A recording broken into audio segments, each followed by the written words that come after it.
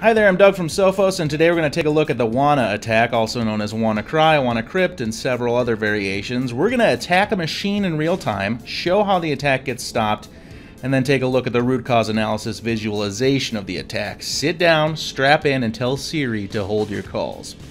So while much of this can be automated via code, we'll take a look at it from an active adversary perspective. We've got an attacker's machine on the left here, and a user's endpoint on the right that will attack in real time. Now in this endpoint, we're going to turn off all protection except for our behavioral detection. This is not recommended, of course, but this is meant to highlight the protection capabilities of our CryptoGuard feature. Okay, now here's the IP address of the endpoint, and on the left, the attacker is checking to see if this IP address is vulnerable. Yes, the host is likely vulnerable. So as the attacker will exploit the machine using the Eternal Blue attack. Eternal Blue is writing a DLL that's going to be loaded. Eternal Blue is then launched, and the user's machine is owned.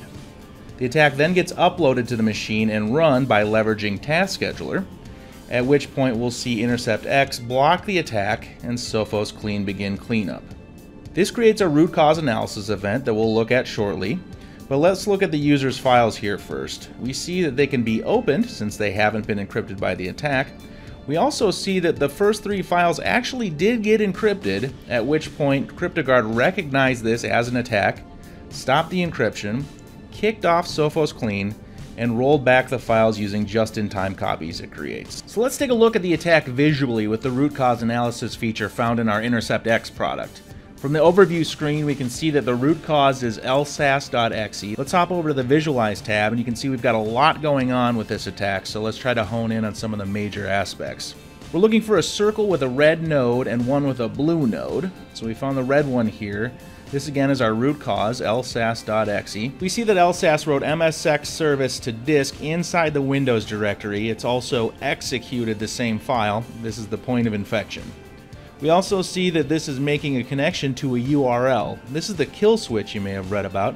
If the attack reaches out to this URL and the URL exists, this variant of the attack will throw in the towel, so to speak. It won't go any further. So moving on, task sche.exe is then written and executed in light blue here. The green is the associated process. The process then makes a copy of itself in the program data folder. That copy then gets executed by CMD. Task sche.exe then gets launched over here and begins encrypting files. And notice the blue note here. This is the beacon event. The attack gave itself away when it started encrypting all these files, so our Intercept X CryptoGuard protection sprung to life, stopped the encryption, and rolled the affected files back to their safe states.